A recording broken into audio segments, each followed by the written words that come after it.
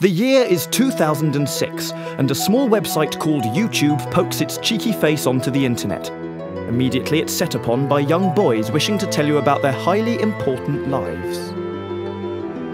As the site grows, so do the rewards for being male and young. A fierce battle begins to form. The goal? Popularity. A science-obsessed chap called Charlie McDonnell, after running several tests, hits upon something. The key to popularity. Hair. At first, simply colouring your hair is enough to stay ahead of the crowd. But with such a low barrier for entry, pretenders soon follow.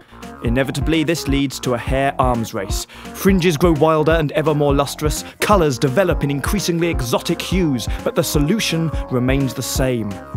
Hair. By 2012, things are starting to get out of hand.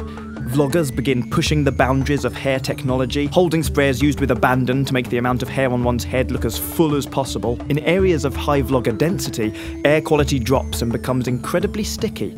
Young boys, so used are they to every surface being covered in a tacky residue, barely notice. In the winter of 2013, having reached the physical limit of possible hair on a head, two vloggers, V1I and Charlie Skies, step into the unknown, merging themselves together to push past the barrier. Giving nature the finger, they instantaneously become the most popular vloggers on the planet. Though they, or it, can no longer leave its room due to the sheer amount of hair in such a small space, people still watch. As 2014 rolls onwards, a bitter Ray William Johnson, devastated by the fact no one gives a shit and suffering terribly from the onset of male pattern baldness, tries to claw his way back by combing all his body hair into an entrancing headpiece.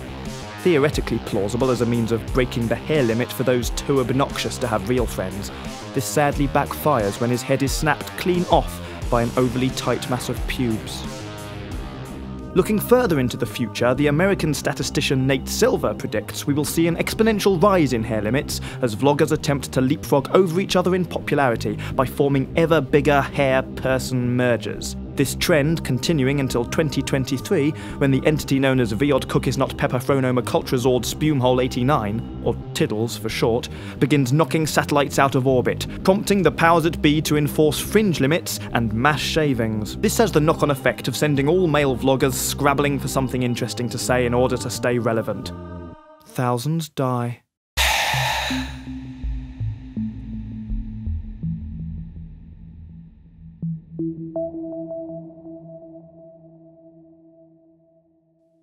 Penguin!